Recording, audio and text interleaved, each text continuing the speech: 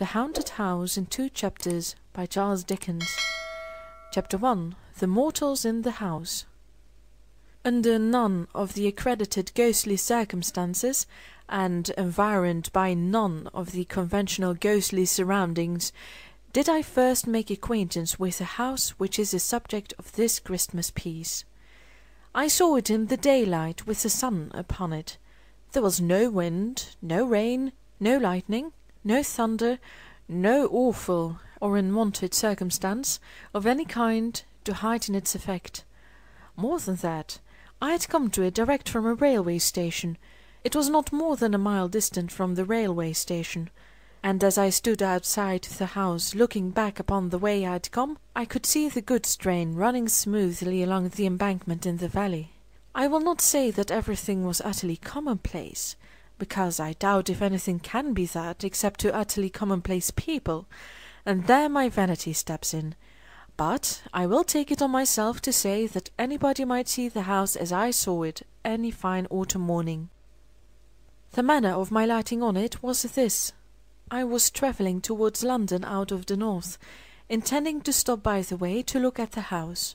My health required a temporary residence in the country, and a friend of mine who knew that, and who had happened to drive past the house, had written to me to suggest it as a likely place. I had got into the train at midnight, and had fallen asleep, and had woke up and had sat looking out of the window at the brilliant northern lights in the sky, and had fallen asleep again, and had woke up again to find the night gone, with the usual discontented conviction on me that I hadn't been to sleep at all. Upon which question, in the first imbecility of that condition, I am ashamed to believe that I would have done wager by battle with the man who sat opposite me. That opposite man had, through the night, as that opposite man always has, several legs too many, and all of them too long. In addition to this unreasonable conduct, which was only to be expected of him, he had had a pencil and a pocket-book, and had been perpetually listening and taking notes. It had appeared to me that these aggravating notes related to the jolts and bumps of the carriage, and I should have resigned myself to his taking them, under a general supposition that he was in the civil engineering way of life, if he had not sat staring straight over my head whenever he listened. He was a goggle-eyed gentleman of a perplexed aspect, and his demeanour became unbearable. It was a cool, dead morning, the sun not being up yet, and when I had outwatched the paling light of the fires of the iron country, and the curtain of heavy smoke that hung at once between me and the stars and between me and the day, I turned to my fellow traveller, and said, "I beg your pardon, sir, but do you observe anything particular in me?" For really he appeared to be taking down either my travelling cap or my hair with a minuteness that was a liberty. The goggle-eyed gentleman withdrew his eyes from behind me, as if the back of the carriage were 100 miles off, and said, with a lofty look of compassion for my insignificance, "And you, sir?" "B." "B, sir?" said I, growing warm. "I have nothing to do with you, sir," returned the gentleman. "Pray, let me listen." "O." He enunciated this vowel after a pause, and noted it down. At first I was alarmed, for an express lunatic and no communication with the guard is a serious position. The thought came to my relief that the gentleman might be what is popularly called a rapper, one of a sect, for some of whom I have the highest respect, but whom I don't believe in. I was going to ask him the question, when he took the bread out of my mouth. "You will excuse me," said the gentleman contemptuously, "if I am too much in advance of common humanity to trouble myself at all about it. I have passed the night, as indeed I pass the whole of my time now, in spiritual intercourse." "Oh," said I, somewhat snappishly. "The conferences of the night began," continued the gentleman, turning several leaves of his note-book, "with this message: 'Evil communications corrupt good manners.'" "Sound," said I, "but absolutely new?" "New from spirits," returned the gentleman. I could only repeat my rather snappish "Oh!" and ask if I might be favoured with the last communication. "A bird in the hand," said the gentleman, reading his last entry with great solemnity, "is worth 2 in the bush." "Truly I am of the same opinion," said I. "But shouldn't it be bush?" "It came to me bosh," returned the gentleman. The gentleman then informed me that the spirit of Socrates had delivered this special revelation in the course of the night: "My friend, I hope you are pretty well. There are 2 in this railway carriage.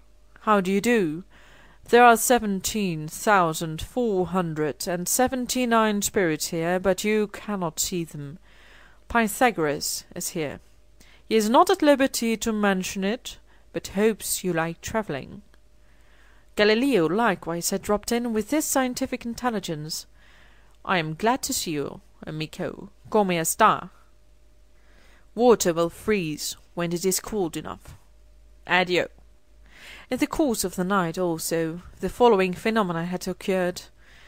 Bishop Butler had insisted on spelling his name Bubbler, for which offence against orthography and good manners he had been dismissed as out of temper. John Milton, suspected of wilful mystification, had repudiated the authorship of Paradise Lost, and had introduced, as joint authors of that poem, 2 unknown gentlemen, respectively named Grungers and Skeffington. And Prince Arthur, nephew of King John of England, had described himself as tolerably comfortable in the 7th circle, where he was learning to paint on velvet, under the direction of Mrs. Trimmer and Mary, Queen of Scots. If this should meet the eye of the gentleman who favoured me with these disclosures, I trust he will excuse my confessing that the sight of the rising sun and the contemplation of the magnificent order of the vast universe made me impatient of them. In a word, I was so impatient of them that I was mightily glad to get out at the next station, and to exchange these clouds and vapours for the free air of heaven. By that time it was a beautiful morning. As I walked away among such leaves as had already fallen from the golden brown and russet trees, and as I looked around me on the wonders of creation, and thought of the steady, unchanging, and harmonious laws by which they are sustained, the gentleman's spiritual intercourse seemed to me as poor a piece of journey work as ever this world saw. In which heathen state of mind I came within view of the house, and stopped to examine it attentively. It was a solitary house, standing in a sadly neglected garden, a pretty even square of some 2 acres. It was a house of about the time of George II, as stiff, as cold, as formal, and in as bad taste as could possibly be desired by the most loyal admirer of the whole quartet of Georges. It was uninhabited, but had, within a year or 2, been cheaply repaired to render it habitable. I say cheaply, because the work had been done in a surface manner, and was already decaying as to the paint and plaster, though the colours were fresh.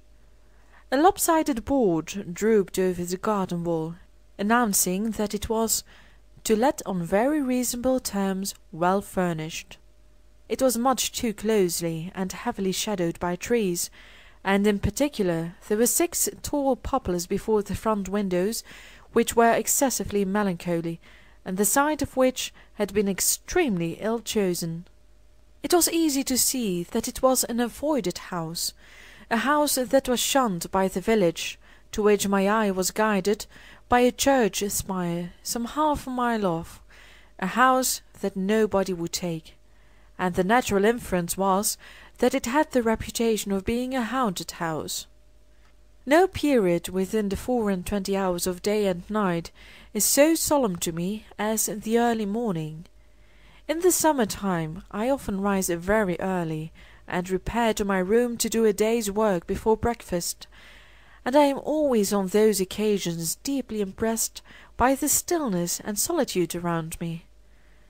Besides that there is something awful in the being surrounded by familiar faces asleep, in the knowledge that those who are dearest to us, and to whom we are dearest, are profoundly unconscious of us, in an impassive state, anticipative of that mysterious condition to which we are all tending, the stopped life, the broken threads of yesterday, the deserted seed, the closed book, the unfinished but abandoned occupation, all are images of death. The tranquillity of the hour is the tranquillity of death. The colour and the chill have the same association. Even a certain air that familiar household objects take upon them when they first emerge from the shadows of the night into the morning, of being newer and as they used to be long ago, has its counterpart in the subsidence of the worn phase of maturity or age, in death, into the old youthful look. Moreover, I once saw the apparition of my father at this hour. He was alive and well, and nothing ever came of it, but I saw him in the daylight, sitting with his back towards me, on a seat that stood beside my bed. His head was resting on his hand, and whether he was slumbering or grieving I could not discern. Amazed to see him there, I sat up, moved my position, leaned out of bed, and watched him. As he did not move, I spoke to him more than once. As he did not move then, I became alarmed and laid my hand upon his shoulder, as I thought, and there was no such thing. For all these reasons, and for others less easily and briefly stageable, I find the early morning to be my most ghostly time. Any house would be more or less haunted to me in the early morning, and a haunted house could scarcely address me to greater advantage than then. I walked on into the village, with the desertion of this house upon my mind, and I found the landlord of the little inn standing his doorstep. I bespoke breakfast, and broached the subject of the house. "Is it haunted?" I asked. The landlord looked at me, shook his head, and answered, "I say nothing." "Then it is haunted." "Well," cried the landlord in an outburst of frankness that had the appearance of desperation, "I wouldn't sleep in it." "Why not?" "If I wanted to have all the bells in the house ring with nobody to ring 'em, and all the doors in the house bang with nobody to bang 'em, and all sorts of feet trading about with no feet there, why then," said the landlord, "I'd sleep in that house." "Is anything seen there?" The landlord looked at me again, and then, with his former appearance of desperation, called down his stable yard for "Ikey."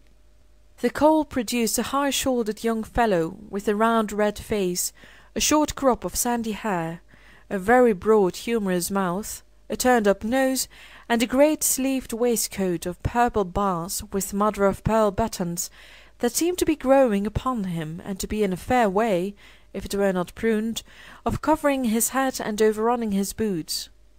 "This gentleman wants to know," said the landlord, "if anything's seen at the Poplars."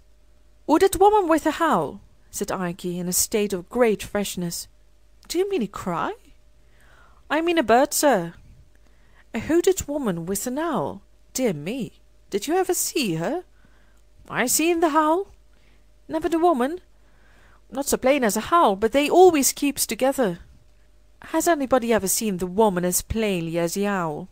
"Lord bless you, sir, lots." "Who?" "Lord bless you, sir, lots. The general dealer opposite, for instance, who is opening his shop." "Perkins? Bless you, Perkins wouldn't go in either place." "No," observed the young man with considerable feeling. "He aren't overwise, Aunt Perkins, but he aren't such a fool as that." Here the landlord murmured his confidence in Perkins's knowing better. "Who is, or who was, the hooded woman with the owl? Do you know?" "Well," said Ikey, holding up his cap with one hand, while he scratched his head with the other, "they say in general that she was murdered, and the howl yielded the while."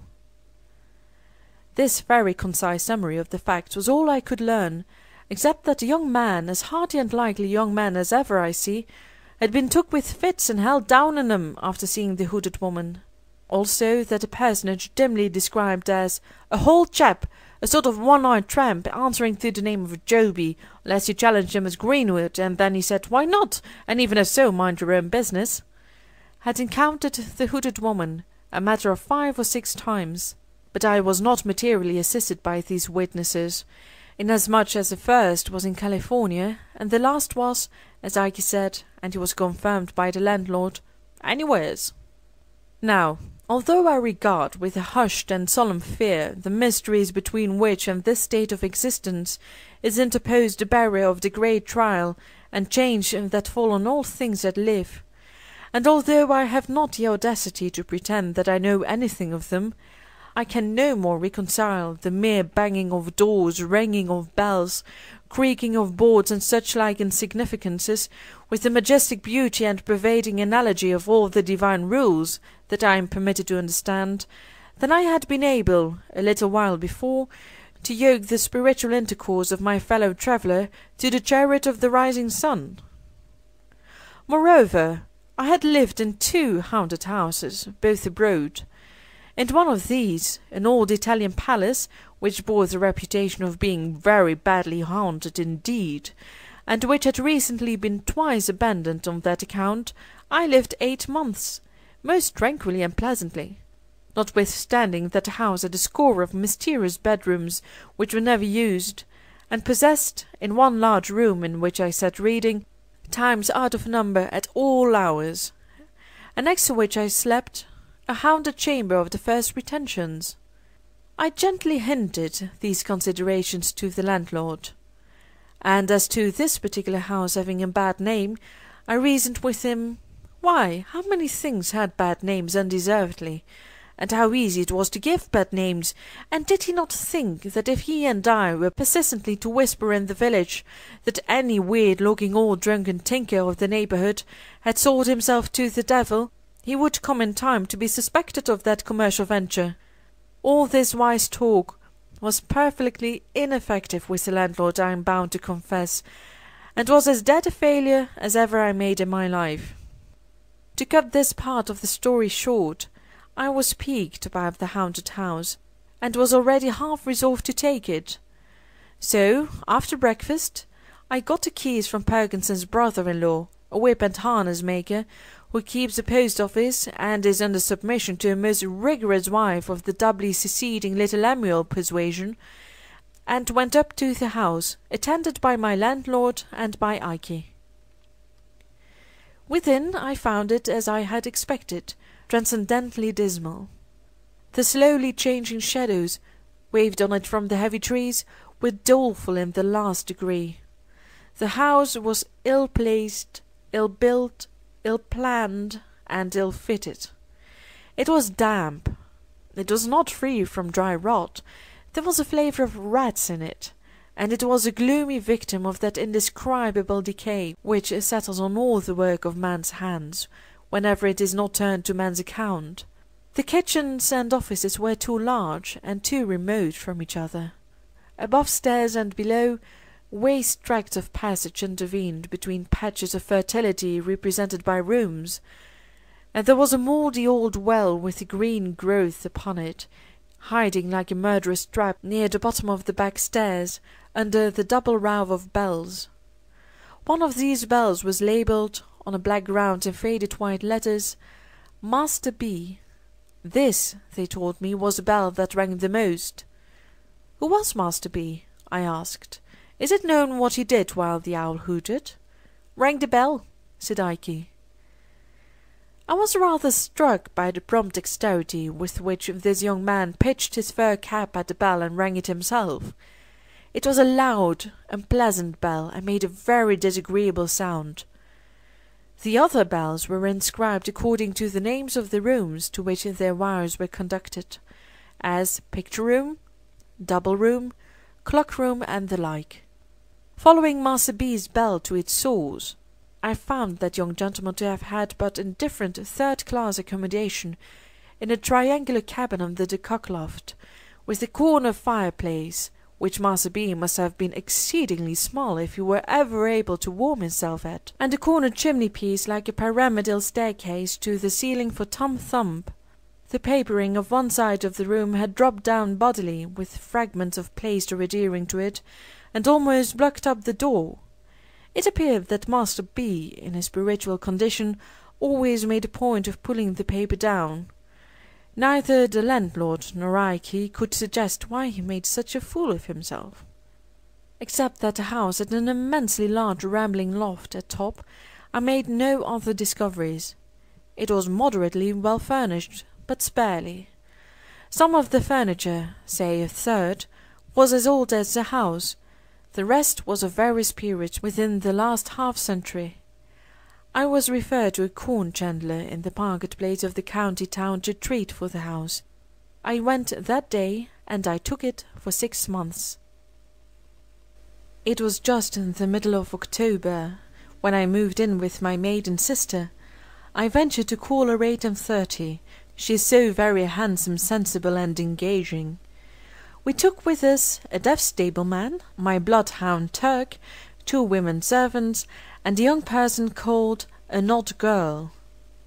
I have reason to record of the attendant last enumerated, who was one of the St. Lawrence Union Female Orphans, that she was a fatal mistake and a disastrous engagement. The year was dying early. The leaves were falling fast. It was a raw, cold day when we took possession, and the gloom of the house was most depressing. The cook, an amiable woman, but of a weak turn of intellect, burst into tears on beholding the kitchen, and requested that a silver watch might be delivered over to her sister, 2 Tuppentog's Gardens, Liggs Walk, Clapham Rise, in the event of anything happening to her from the damp. Streaker, the housemaid, feigned cheerfulness, but was a greater martyr. The odd girl, who had never been in the country, alone was pleased, and made arrangements for sowing an acorn in the garden outside the scullery window, and rearing an oak. We went, before dark, through all the natural, as opposed to supernatural, miseries incidental to our state. Dispiriting reports ascended, like the smoke, from the basement in volumes, and descended from the upper rooms. There was no rolling pin, there was no salamander, which failed to surprise me, for I don't know what it is. There was nothing in the house. What there was broken. The last people must have lived like pigs. What could the meaning of the landlord be? Through these distresses, the odd girl was cheerful and exemplary, but within 4 hours after dark we had got into a supernatural groove, and the odd girl had seen eyes and was in hysterics. My sister and I had agreed to keep the hunting strictly to ourselves, and my impression was, and still is, that I had not left Ikey, when he helped to unload the cart, alone with the women or any one of them for 1 minute. Nevertheless, as I say, the odd girl had seen eyes. No other explanation could ever be drawn from her. Before 9, and by 10 o'clock had had as much vinegar applied to her as would pickle a handsome salmon. I leave a discerning public to judge of my feelings, when, under these untoward circumstances, at about 10:30 o'clock, Master B.'s bell began to ring in a most infuriated manner, and Turk howled until the house resounded with his lamentations. I hope I may never again be in a state of mind so unchristian as to the mental frame in which I lived for some weeks, respecting the memory of Master B. Whether his bell was rung by rats, or mice, or bats, or wind, or what other accidental vibration, or sometimes by one cause, sometimes another, and sometimes by collusion, I don't know. But certain it is that it did ring 2 nights out of 3, until I conceived the happy idea of twisting Master B.'s neck, in other words, breaking his bell short off, and silencing that young gentleman, as to my experience and belief, forever. But by that time the odd girl had developed such improving powers of catalepsy that she had become a shining example of that very inconvenient disorder. She would stiffen, like a Guy Fawkes endowed within reason, on the most irrelevant occasions. I would address the servants in a lucid manner, pointing out to them that I had painted Master B.'s room and bulked the paper, and taken Master B.'s bell away and bulked the ringing, and if they could suppose that that confounded boy had lived and died to clothe himself with no better behaviour than would most unquestionably have brought him and the sharpest particles of a bird's broom into close acquaintance, in the present imperfect state of existence, could they also suppose a mere poor human being, such as I was, capable by this contemptible means of counteracting and limiting the powers of the disembodied spirits of the dead, or of any spirits. I said I would become emphatic and cogent, not to say rather complacent, in such an address, when it would all go for nothing by reason of the old girl suddenly stiffening from the toes upward and glaring among us like a parochial petrifaction. Streaker, the housemaid, too, had an attribute of a most discomforting nature.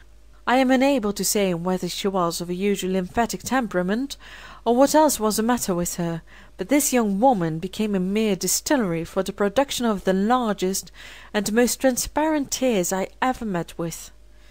Combined with these characteristics was a peculiar tenacity of hold in those specimens, so that they didn't fall, but hung upon her face and nose. In this condition, and mildly and deplorably shaking her head, her silence would throw me more heavily than the admirable Crichton could have done in a verbal disputation for a purse of money. Cook likewise always covered me with confusion as with a garment, by neatly winding up the session with the protest that the house was wearing her out, and by meekly repeating her last wishes regarding her silver watch. As to our nightly life, the contagion of suspicion and fear was among us, and there is no such contagion under the sky. Hooded woman? According to the account, we were in a perfect convent of hooded women. Noises? I myself have sat in the dismal parlour, listening until I have heard so many and such strange noises that they would have chilled my blood if I had not warmed it by dashing out to make discoveries. Try this in bed in the dead of the night. Try this at your own comfortable fireside in the life of the night. You can fill any house with noises, if you will, until you have a noise for every nerve in your nervous system. I repeat, the contagion of suspicion and fear was among us, and there is no such contagion under the sky. The women, their noses in a chronic state of excoriation from smelling salts, were always primed and loaded for a swoon and ready to go off with hair-triggers. The two elder detached the odd girl on all expeditions that were considered doubly hazardous, and she always established the reputation of such adventures by coming back cataleptic. If Cook or Streaker went overhead after dark, we knew we should presently hear a bump on the ceiling, and this took place so constantly that it was as if a fighting man were engaged to go about the house, administering a touch of his art, which I believe is called the auctioneer, to every domestic he met with.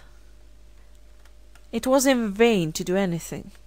It was in vain to be frightened, for the moment in one's own person, by a real owl, and then to show the owl. It was in vain to discover, by striking an accidental discord on the piano, that Turk always howled at particular notes and combinations. It was in vain to be a rudimentatus with the bells, and if an unfortunate bell rang without leave, to have it down inexorably and silence it. It was in vain to fire up chimneys, let torches down the well, charge furiously into suspected rooms and recesses. We changed servants, and it was no better. The new set ran away, and the third set came, and it was no better. At last our comfortable housekeeping got to be so disorganized and wretched, that I one night dejectedly said to my sister, "Patty, I begin to despair of our getting people to go on with us here, and I think we must give this up." My sister, who is a woman of immense spirit, replied, "No, John, don't give it up. Don't be beaten, John. There is another way." "And what is that?" said I.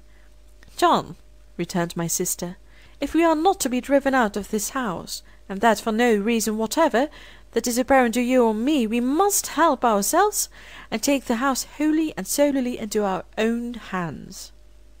"But the servants," said I. "Have no servants," said my sister boldly. Like most people in my grade of life, I had never thought of the possibility of going on without those faithful obstructions. The notion was so new to me when suggested, that I looked very doubtful.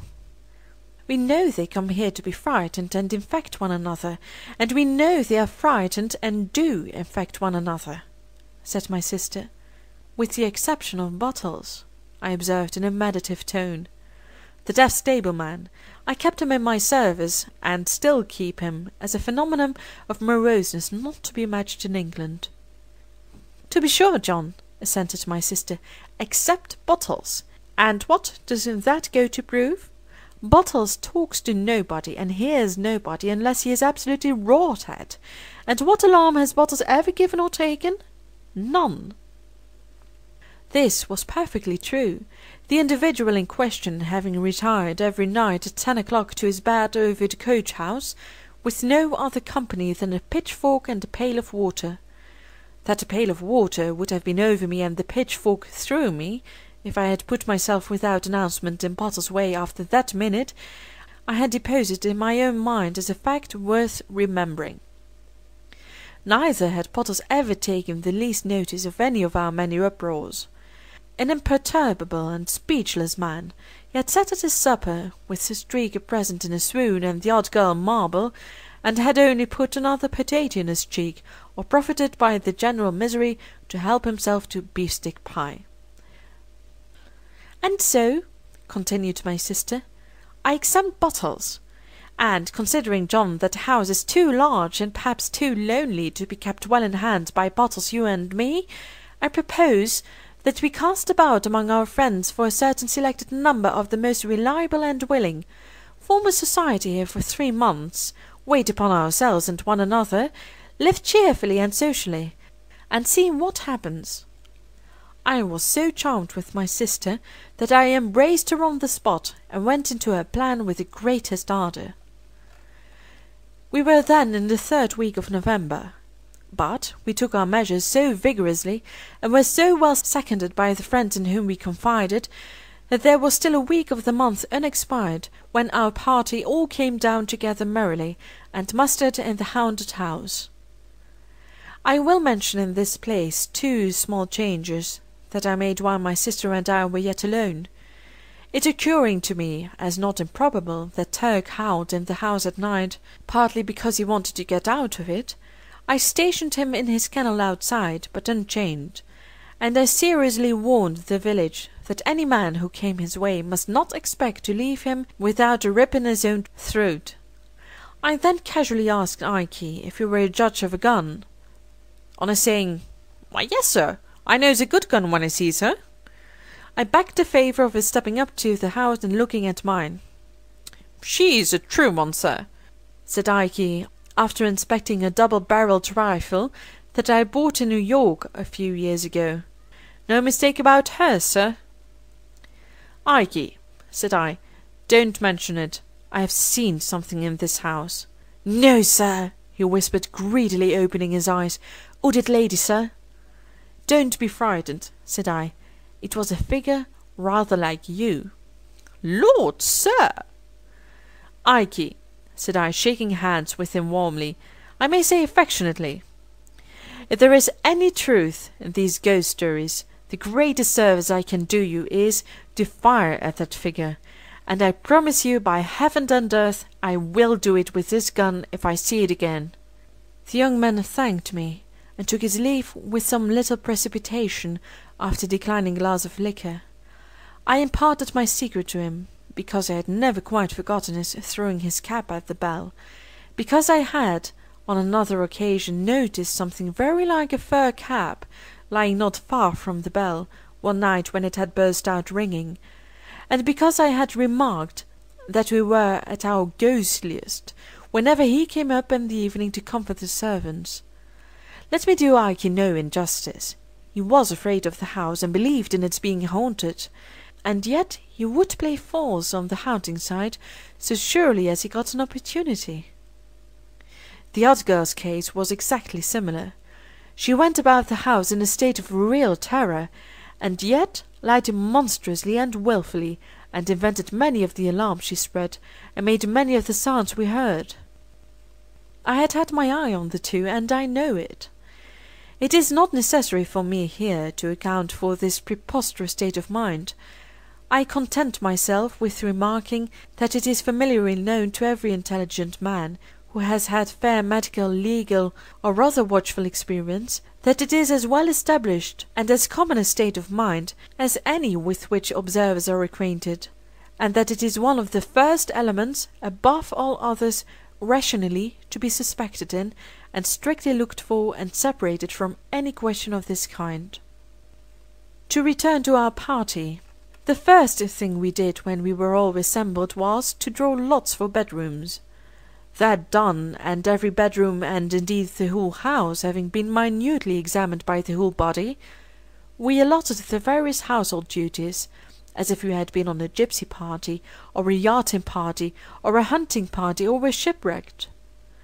I then recounted the floating rumours concerning the hooded lady, the owl, and Master B., with others still more filmy, which had floated about during our occupation, relative to some ridiculous old ghost of the female gender who went up and down carrying the ghost of a round table, and also to impalpable jackass whom nobody was ever able to catch. Some of these ideas I really believe our people below had communicated to one another in some diseased way without conveying them in words.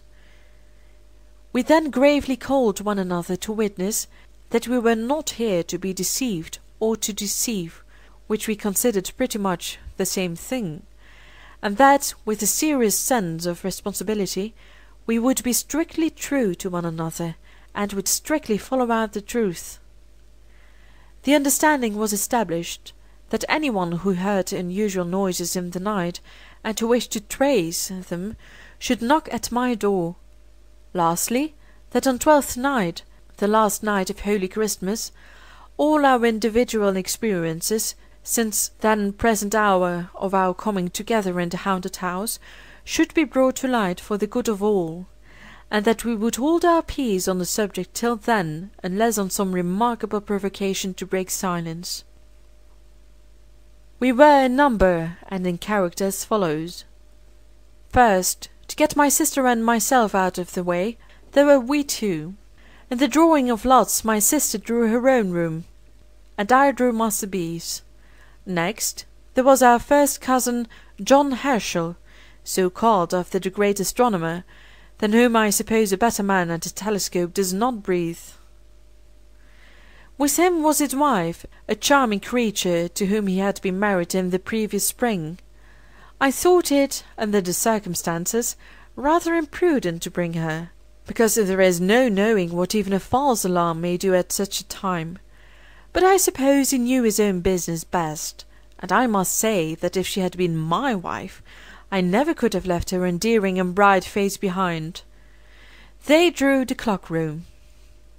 Alfred Starling, an uncommonly agreeable young fellow of 28, for whom I have the greatest liking, was in the double room, mine usually, and designated by that name from having a dressing-room within it, with 2 large and cumbersome windows, which no wedges I was ever able to make would keep from shaking in any weather, wind or no wind. Alfred is a young fellow who pretends to be fast, another word for loose, as I understand the term, but who is much too good and sensible for that nonsense, and who would have distinguished himself before now, if his father had not unfortunately left him a small independence of 200 a year, on the strength of which his only occupation in life has been to spend 6. I am in hopes, however, that his banker may break, or that he may enter into some speculation guaranteed to pay 20%, for I am convinced that if he could only be ruined, his fortune is made. Belinda Bates, bosom friend of my sister, and a most intellectual, amiable, and delightful girl, got the picture-room. She has a fine genius for poetry, combined with real business earnestness, and goes in, to use an expression of Alfred's, for woman's mission, woman's rights, woman's wrongs, and everything that is woman's with a capital W, or is not and ought to be, or is and ought not to be. Most praiseworthy, my dear, and heaven prosper you, I whispered to her on the first night of my taking leave of her at the picture-room door. But don't overdo it, and in respect of the great necessity there is, my darling, for more employments being within the reach of woman than our civilization has yet assigned to her, don't fly at the unfortunate men, even those men who are at first sight in your way, as if they were the natural oppressors of your sex. For, trust me, Belinda, they do sometimes spend their wages among wives and daughters, sisters, mothers, aunts, and grandmothers, and the play is really not all Wolf and Red Riding Hood, but has other parts in it. However, I digress. Belinda, as I have mentioned, occupied the picture-room. We had but 3 other chambers, the corner-room, the cupboard-room, and the garden-room. My old friend Jack Governor slung his hammock, as he called it, in the corner-room. I have always regarded Jack as the finest-looking sailor that ever sailed. He is grey now, but as handsome as he was a quarter of a century ago. Nay, handsomer. A portly, cheery, well-built figure of a broad-shouldered man, with a frank smile, a brilliant dark eye, and a rich dark eyebrow. I remember those and the darker hair, and they look all the better for their silver setting. He has been wherever his Union namesake flies, says Jack, and I have met old shipmates of him, away in the Mediterranean and on the other side of the Atlantic, who have beamed and brightened at the casual mention of his name, and have cried, "You know Jack Governor, then you know a prince of men." That he is, and so unmistakably a naval officer, that if you were to meet him coming out of an Eskimo snow hut in sealskin, you would be vaguely persuaded he was in full naval uniform. Jack once had that bright clear eye of his on my sister, but it fell out that he married another lady and took her to South America, where she died. This was a dozen years ago or more.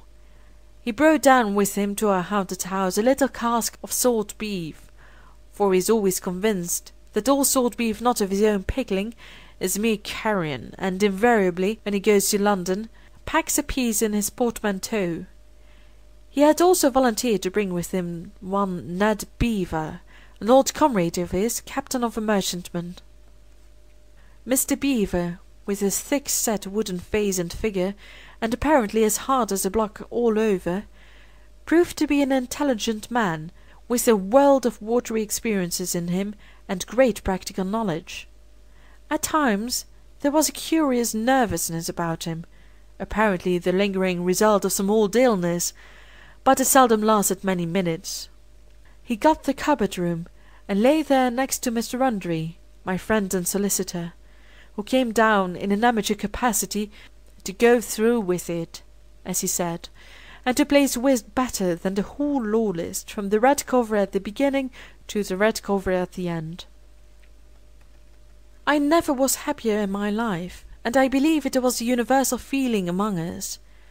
Jack Governor, always a man of wonderful resources, was chief cook and made some of the best dishes I ever ate, including unapproachable curries.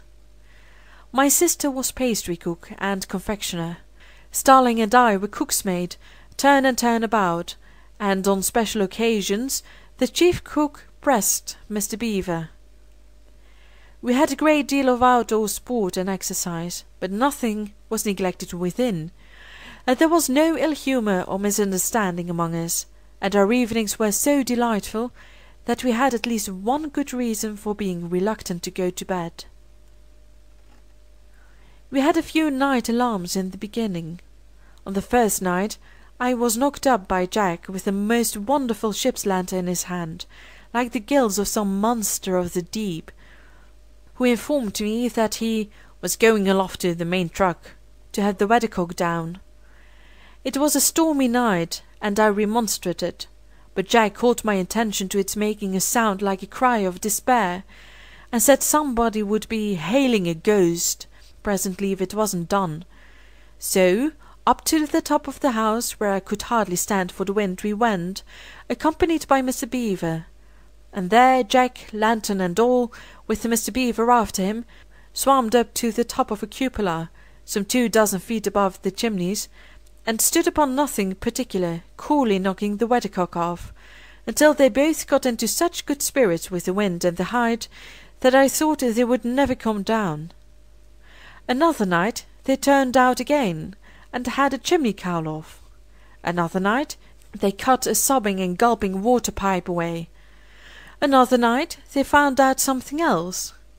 On several occasions they both in the coolest manner simultaneously dropped out of their respective bedroom windows, hand over hand by their counterpanes, to overhaul something mysterious in the garden. The engagement among us was faithfully kept, and nobody revealed anything. All we knew was, if anyone's room were haunted, no one looked the worse for it. End of The Haunted House by Charles Dickens.